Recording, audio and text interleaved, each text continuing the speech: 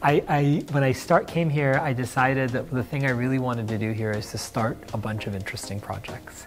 And yes, I have reached that goal, absolutely. I have so much to work on, so much to think about, so many conversations to continue with many people here.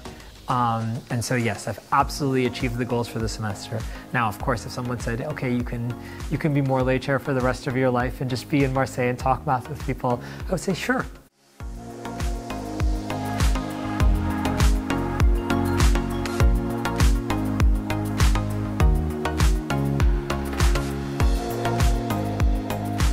Yes, I work in geometry and dynamical systems. I like to think about shapes, and I like to think about movement. So geometry is the study of shapes, of measuring things, and dynamical systems is the study of movement or motion. In particular, something I really like to study are very, very simple models of what we would call sort of Newtonian mechanics, the kind of things you learned about maybe in high school, maybe in college. And it's the kind of thing we think we maybe know a lot about, but in fact, there's very, very quickly we get to quite interesting problems that we don't know the answer to. For example, if you take the motion of a small ball in a billiard table, and you look at how it bounces around the billiard table, and since I'm a mathematician, I'm going to assume there's no friction, and I'm going to assume when it hits a wall, the ball doesn't slow down. These are assumptions that we make to make the problem easier. The real problem is probably even harder. And I study the motion of how that ball spreads around the table. Where does it visit? If I start it off in a random direction and it starts bouncing around the table, does it visit everywhere on the table? Does it come back to where it started? Does it come back close to where it started? Could it hit a corner? You might say, where did corners come from? The tables I really like are what are called polygons, or polygonal billiard tables. And so this is one big area of my research. Another area of my research is I like to think about what are called lattices, or grids in the plane, or grids in higher dimensional space, and how you can change lattices and deform lattices and, again, move them. So you might think about moving, taking some grid and flexing it in some way or shifting it in some way and trying to understand how the properties of that lattice change as you do this motion.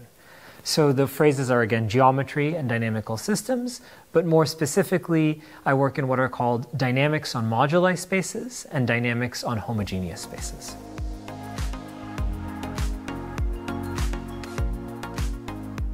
The main reasons for applying are that Marseille 1 is an incredible place to do this kind of research. The people here, there's a group here, in fact, much of the research I do in some ways has its origins from researchers in Marseille, and it still has a current fantastic group of people. I start to name a couple of names, but I don't claim that this is a full list because there's many just fantastic people. But of course, Nicolas, who was my co-chair, we worked together for the semester, and Pascal, who's the director of Cirm. We've actually known each other for almost 20 years, or actually more than 20 years now. And I've learned a lot of mathematics from both of them. Nicolas and I were both graduate students at the same time. And so the idea of coming, spending time in this wonderful place, Marseille is an incredible city, Cirm is such a special place to do mathematics, and to work with people like Pascal, Nicolas, Serge, Julien, Sebastian, there's just an endless list of people, Olga, Magali, like just an endless list of incredible people to talk mathematics with here. So it was the opportunity to engage with that wonderful group and the opportunity to be in Marseille that really motivated me to apply. I should actually mention one more big important thing, is a huge name in that list that was one of the people who really strongly encouraged me to apply was Pierre Arnoux. So Pierre had hosted a Morlaix semester before with Shigeki Akiyama, and we were chatting. In fact, I think I was staying in Pierre's place in Noailles, and he strongly encouraged me. And so I want to thank Pierre hugely for mentoring in general, but also just the invitation to apply. So Nicolas and I thought a lot about this because we have many different things that we were excited to think about. But one project that we're particularly excited about is studying billiards. So I described to you how a billiard ball moves around in a shape on 2 dimensions. We wanted to go up a dimension and think about billiards in 3 dimensions. in what we call a polyhedron.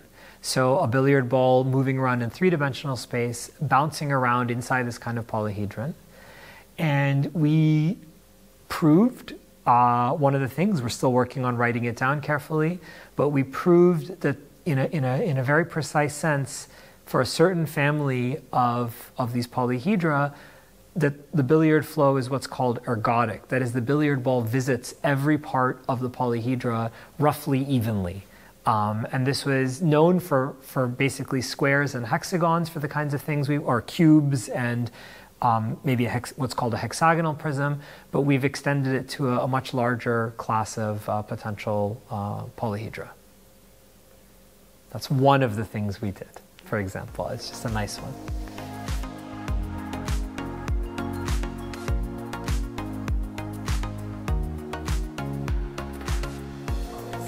Thank you for that question, and also thank you for the very kind words about the semester. And indeed, for me, it has been incredible. Just to mention something concrete in this direction, last week we had a wonderful workshop bringing together 10 artists and 10 mathematicians organized by Olga Paris-Romeskevich.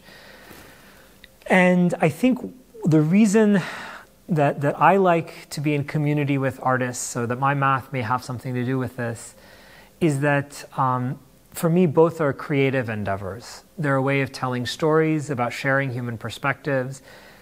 In mathematics, we're telling stories about patterns. And artists, I think, are also doing that. Artists, visual artists, musicians. And I think the process of thinking creatively, the process of making something that you then share with others, are things that math and art have in common.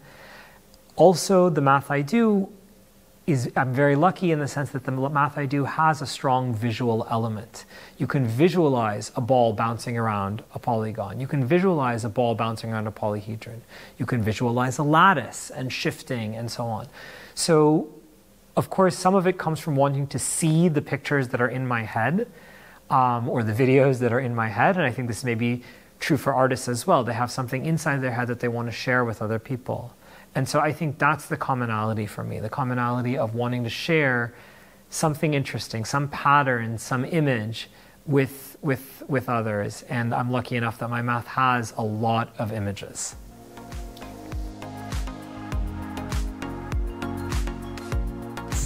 Alison Martin is an incredible visual artist, working mostly in sculpture, but also in other media, who's based in Italy. Alison and I first interacted when she reached out to me about some of my research on the dodecahedron. And when I was coming to Cirm, I thought this would be a great opportunity to connect in person and maybe make something together. And Alison works with bamboo, works with rigid structures and flexible structures, works on questions of sustainability, things at the intersection of sculpture and architecture, has done famous large-scale installations in places all over the world. And I thought this would be a great opportunity to exchange ideas about surfaces, about lattices, about rigidity and flexibility. And this timing worked out beautifully because Alison also was able to be here for the 10th anniversary celebrations of the Morley chair, and was able to produce a really quite wonderful sculpture based on some discussions that we had, based on some of the work that a former postdoc of mine, Dami Lee, did. It's sitting in the Cirm library. It's made out of bamboo and lycra. And it's really remarkable because we actually, all of us at Cirm, we got this chance to essentially see it being made. She had brought many of the materials from her home in Italy and started to work on it in the Cirm library, putting the bamboo, so that there's kind of a bamboo frame and an incredible lycra fabric sort of going through the frame, and she's hand sewing pieces. And what's amazing about it is you can look at it and you can see many different mathematical concepts just jumping out at you. You can see what are called closed curves on surfaces. You can see what are called pants decompositions of surfaces. You can see hyperbolic geometry. So it's just amazing that you can kind of see this all from a real life physical object. And working with her has just been an incredible pleasure. She's an incredibly nice person, incredibly thoughtful person, and loves to share her ideas and her enthusiasm with people. I want to also just highlight the fact that she, during her time here in Marseille, also spent time 4 hours with high school students, teaching them how to weave paper how to put bamboo together and helping them make their visions come to life. And this is really special. I think this is also something where math and art can come together in helping connect with students and helping bring both subjects to a bigger audience.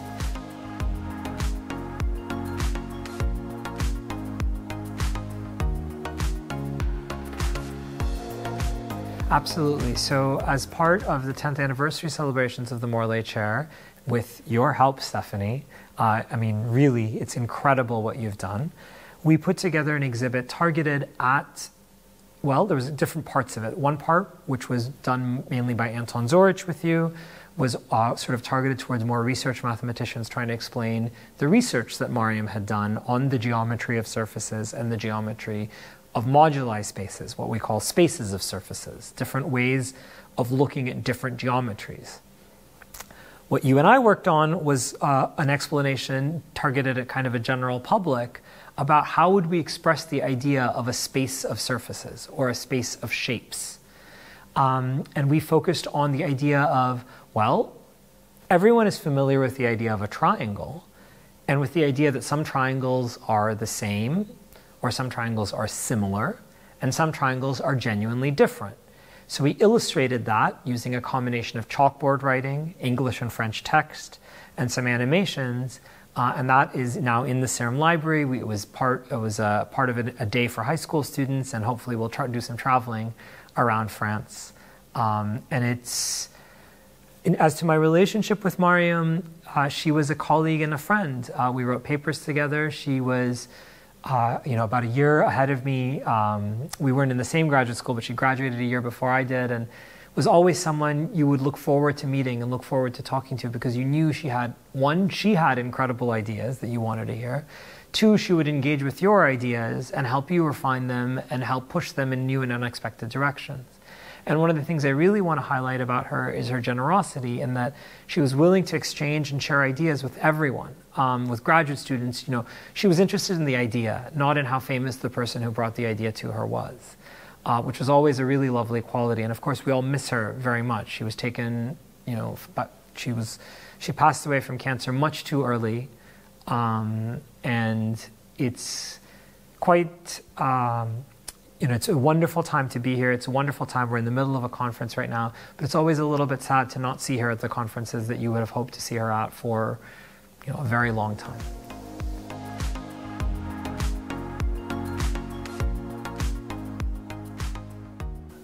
So for me, in fact, the whole semester was incredible. The opportunity to think in this great environment, to be discussing with people who are. I was telling someone that what's really wonderful is the ability to start in the middle of a sentence and have the people around you understand and appreciate what you're saying. Particular highlights include having my friend and colleague Pat Hooper come and visit for a month, and really thinking about these billiards and drawing pictures and arguing and spending hours in the chapelle, and just getting to the right idea. Having my friends Jean Lagasse, Martin Moeller, Martin Raum for a research in teams in August, where it was pretty empty because it's August, but we would talk and then we'd be like, okay, now we have to go to the Calanque and go for a swim.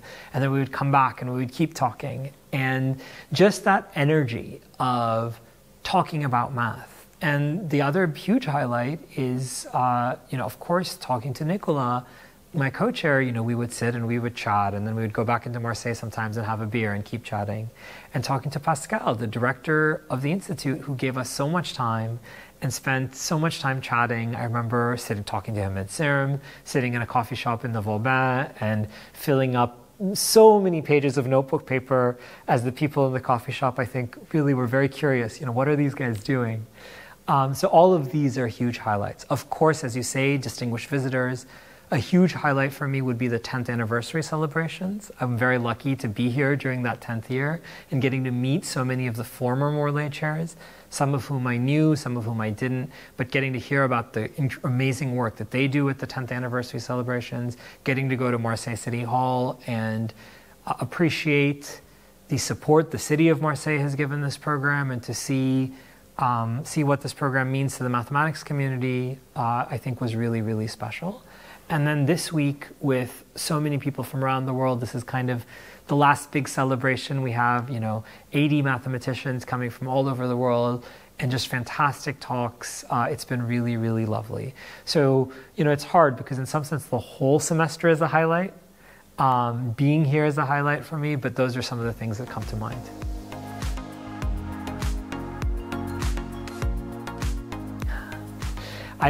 When I came here, I decided that the thing I really wanted to do here is to start a bunch of interesting projects.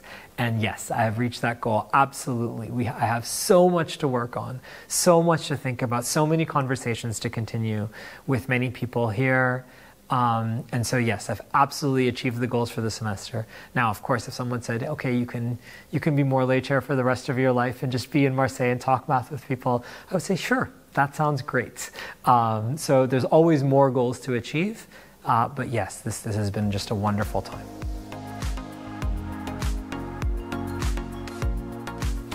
I think how it brought scientific progress is it allowed a bunch of people, myself, Nicolas, Pascal, many of the people I mentioned, Olga, Magali, all these folks around, it gave us a bunch of time to talk about math without any pressure, to think about problems that may be speculative, that may be difficult, that may not be within immediate reach, and really think about them. And so in terms of progress, we made a lot of progress on understanding these simple physical models, billiard models. We have tried to understand problems about polyhedral surfaces. So there's very concrete problems, but I would say the bigger thing is the ability to connect to other researchers and to think about hard things without worrying about, okay, tomorrow I have to write a report. And I think this is something that's extremely important. Having support for science which understands that science, and in particular mathematics, is not a short-term investment, it's a long-term investment. And so I think this was the big thing for me. So I will return in January to the University of Washington in Seattle, where I'm a professor of mathematics and the comparative history of ideas. I will continue to work on many of the exciting research projects that were started while I was Morlaix chair. I will be back to teaching, which is exciting as well. And I'm very much hoping to be a regular visitor to Marseille to continue work on many of these projects. I think the general future plan is to try and maybe finish some of these projects, but in math, finishing a project always means starting several new ones, because the minute you finish, you realize there's so many interesting questions that you can answer now, or you can at least formulate and pose now, and that maybe you now have a chance to answer.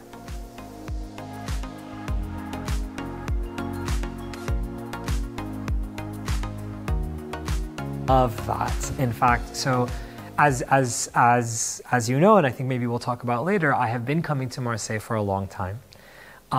This is the longest I've ever been in Marseille, and I really would love to come back as often as I can for as long as I can to work with the amazing community here in Marseille, across France and across Europe. In fact, I'm very much hoping if some bureaucratic and administrative things work out to return in 2024 already. But I certainly plan to return, as I said, as often as I can. This is an extremely special place for me. It has a very special place in my heart, both personally and mathematically. So I will come back as often as they will have me back, I will come back.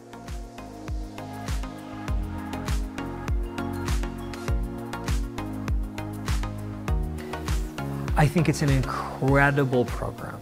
And I think it's an incredible program also because of how it's structured, in the sense that it has some structure. So it's not just that you come here, you have a fancy title, and you get to sit in an office by yourself and think about math. It's that you have some responsibilities. Along with your co-chair, you have to organize a workshop, you have to organize a summer school, you have to organize a conference. And I think this is fabulous because, one, it means you get to invite people you're interested in interacting with. You have the resources to do that. Cirm is an incredible place because once you basically put together the invitation list, the fantastic staff at Cirm make your life so easy, and they make the lives of your guests so easy. You get fed well, you get taken care of, you get an incredible library, you get excellent IT services, you get amazing publicity and communication services. So it's very easy to organize these things, but it's nice because it means that you are in community with people. So I think the structure of the Morley Chair program really makes communities. And you could sort of see that as, while I was here, several of the previous Morley chairs, not just for the 10th anniversary program, were coming back to have a research in teams or for a conference, and they were making connections. So I think the structure of the program means there are deeper connections for the mathematical community in Marseille, means there are deeper connections for the people who had the opportunity to serve as Morley chair, and I think it's really incredible. So my feedback is keep this structure which allows you to build community. Don't turn it into something where it's just someone sitting in an office talking to one person, because I think that's more common and less exciting and less special. And it's fun to walk around Cirm and to see the contributions of different Morley chairs. You see, Erwig Hauser's incredible art all over Cirm. You see the contributions of Morley chairs from across these 10 years. So I think this is my feedback. I think it's an incredible program that helps you build community, which is just fantastic. So I am part of the leadership group of the Pacific Institute for the Mathematical Sciences. It's a mathematical sciences institute across Western Canada and the Western United States, Western North America, broadly speaking. I'm the co-director international, which means I focus on building collaborations with other international organizations. And PIMS and Cirm currently have a collaboration where visitors from PIMS institutions, when they come to Cirm for a conference, can extend their visit to work with a colleague or co-author in France or across Europe. And this was designed with the idea of, when you travel across the Atlantic, there's a carbon footprint to that. And so we want to say, when you come, well, come and spend some time and make it really, let's optimize that. So that's one program we already have in place. I'm looking forward to working with Pascal and the rest of PIMS leadership and Cirm leadership to set up programs like perhaps twin events, where we would have an event at Cirm and an event hosted by a PIMS institution, and there would be interaction between the two conferences. So again, this would maybe reduce some carbon footprint, but also allow both the benefits of an in-person conference at each site, along with interactions internationally. So those are some of the examples. We're also hoping to work with SIMPA and with opportunities to facilitate and support mathematics throughout the developing world, which is something that I know Cirm has a deep interest and a track record in doing. I know with the new chair that will give the opportunity for a mathematician from a developing country to come and spend time at Cirm and use resources. I think this is an incredible thing, and we're discussing how we can maximize that kind of impact.